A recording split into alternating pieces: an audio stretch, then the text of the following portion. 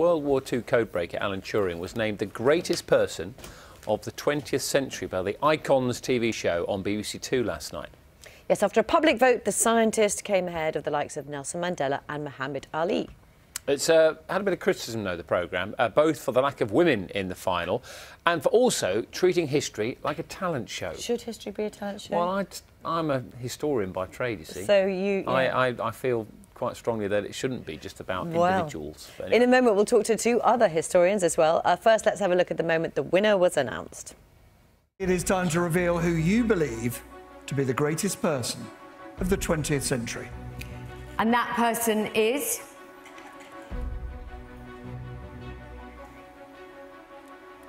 Alan Turing.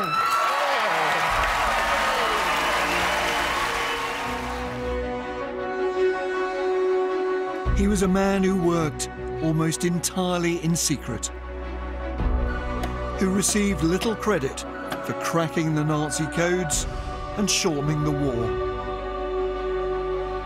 and who died having been branded a criminal.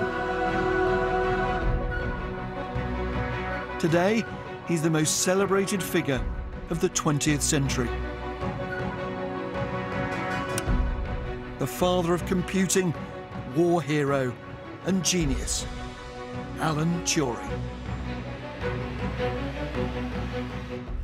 Well, let's pick up some of those thoughts with Rebecca Rideal, who's here with us. Morning to you. And Kate Williams as well joins us from down the line from London. Thanks both. Thanks very much for joining us. First of all, before we get on to this whether history should be a talent show question, Rebecca, was he a deserving winner? Oh, they were all deserving winners, of course. I mean, you know, this talent show question is a very important one, but they all achieved remarkable things in their lifetimes and in the 20th century. So, yes, they're all deserving of accolades. On the talent show side of it, is it because it's sort of reducing the scope and the scale of history to sort of specific individuals? I mean, you're sort of ignoring quite a bit of other stuff that's out there as well. Yeah, absolutely. I think by reducing it in this way, you're kind of extracting individuals from the wider world that they were living within. You're ignoring some of the things that they were pushing against and fighting against. Ignoring the shoulders that they were standing upon to make these great achievements as well. And I do think it just, as you say, it reduces history into a kind of dumbed down great man, great woman history, which I don't think is helpful for the people that are even on the list. Let's talk to Kate. I want to ask you that similar question. Alan Turing, was he a deserving winner? Oh, incredibly so. And it's very interesting, isn't it? Because we had these big series, Great Britons, back in 2002. And he was in the 100, but didn't get a look in the top 10. Winston Churchill was #1. But now it really shows the changes that we've made and how we really see what a great scientist he was, what a great mathematician he was, how much he did for the war, but also how he was excluded and ignored. He was prosecuted for homosexuality and later died. We think he committed suicide and wasn't given a posthumous pardon by the Queen until 2013. So really he was a great man who also suffered so much, and I think it's absolutely vital and very important, and he's a very worthy winner, and let's hope we see him on a banknote as well. What about the fact that we mentioned this in the introduction as well? I mean, there were no women in that final six. It's a public vote, so you can't sort of force women onto the list, Kate, but how does that sort of reflect, do you think? Yes, well, women were 43% of the actual icon makeup, but yeah, as you say, the public vote did not put them there in the end, and there were obviously great women in that list. There was Marie Curie. There was so many significant women there. Marilyn Monroe. There were lots of people saying, why is it Bowie and not Marilyn Monroe? Margaret Thatcher was included. So many women who have had a significant impact on our history in the 20th century. There are many others, I might say, who were excluded. Anne Franks, Rosa Parks. There are many women who also could have been mentioned, Mother Teresa, and we didn't really have anyone on the list who was from the Indian subcontinent at all.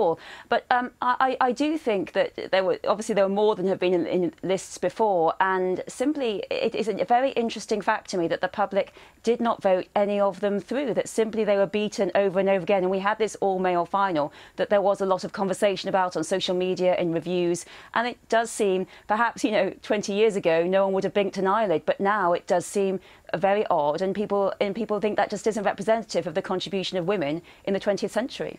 And I suppose in some ways, Rebecca, because I'm looking at what there were sort of categories, and does that in some ways rule other people out. You know, we had artists, Pablo Picasso won that, sports star, entertainers, scientists, explorers, leaders. I mean, there are so many other things that people are very good at, aren't there? Yeah, I agree, and I think a lot of the people could have been in multiple categories as well. I mean, Jane Goodall could easily have been put into the science category as well.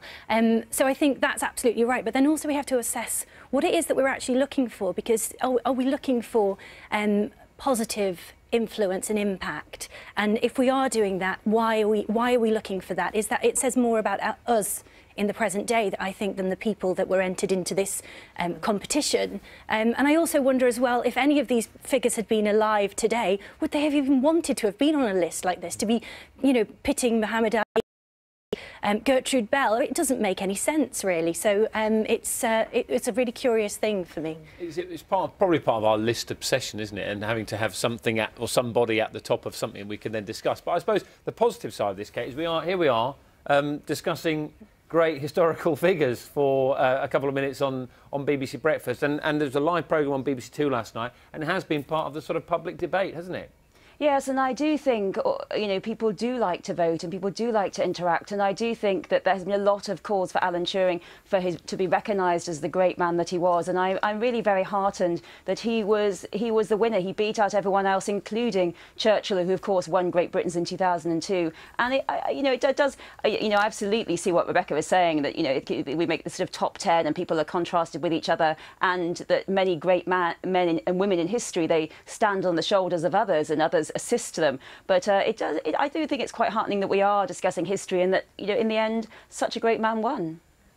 What about that, Rebecca? It's, you know, at least this bit brings, you know, a big discussion. People that perhaps some people may not have heard about before have, you know, been brought to a much wider audience. I think that's an absolutely fair point, and yeah, I agree. It's great that we're discussing it. But you mentioned that there are people that we've not heard about before. Most of these figures, I do think a lot of the population will have heard of, and it's perpetuating this cycle of great figures and great people. So I think it would have been great to have seen some genuinely lesser known people on this list, if we were going to go down the list route, to learn about people that we may not have known so much about before. Maybe and also have hidden heroes, perhaps.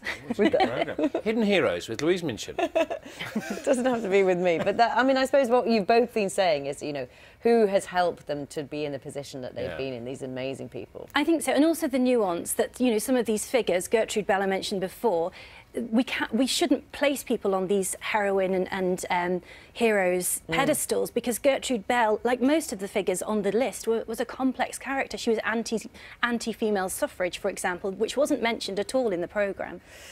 Very interesting talking to you both. Thank you very much indeed, Rebecca, and also Kate Williams. Thank you both for your time. Thank you. Standing on the